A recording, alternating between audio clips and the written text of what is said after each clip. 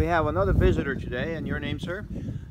I'm Steve Bray from Garfield, Arkansas, building a 750 cruiser.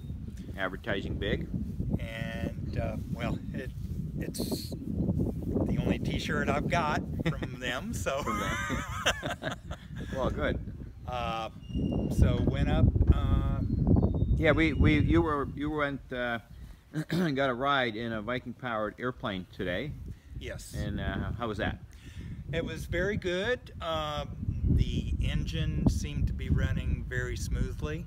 I had been up in the 750 cruiser before, but not the stall version, so that was a little bit different.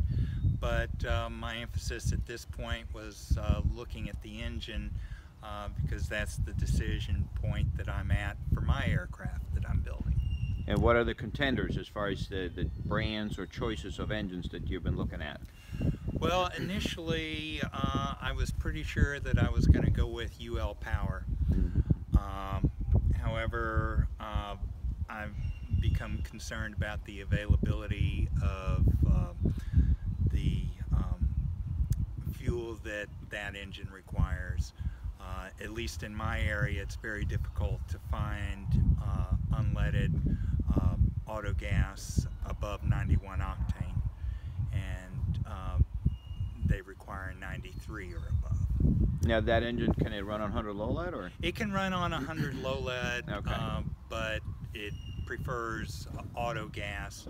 Okay. And you know, if you run it on 100 low lead, you need to use a scavenging agent. And today you got a flight in the Viking, and as far as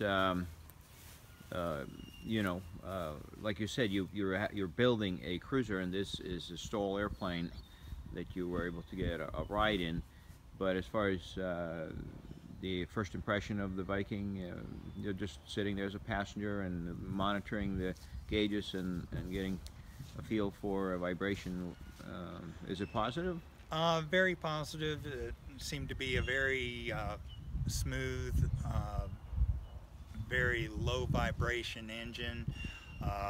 Most of the vibration and sounds, I spent some time trying to determine what I was hearing, whether it was airframe or engine or prop or whatever.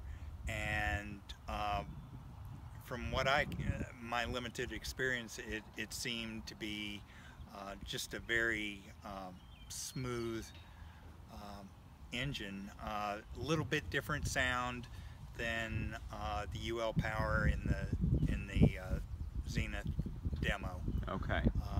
But that's to be expected. It's a different engine on a different airframe. Sure, sure. Now, as far as shopping around for engines, what are the prices looking on various choices? Well, obviously, the entry point for the Viking is very affordable. Of course, you've got the firewall forward, which of course brings it up, but it still appears to be certainly as far as power to dollar ratio, very much the leading contender, at least that I've looked at. Okay. Well, we enjoyed having you here, and I know you came up, drove a couple hours to be here with us, so we appreciate that, and I'm glad the weather kind of passed through so we could get a flight. It turned out to be a nice day. Yeah. Thanks again.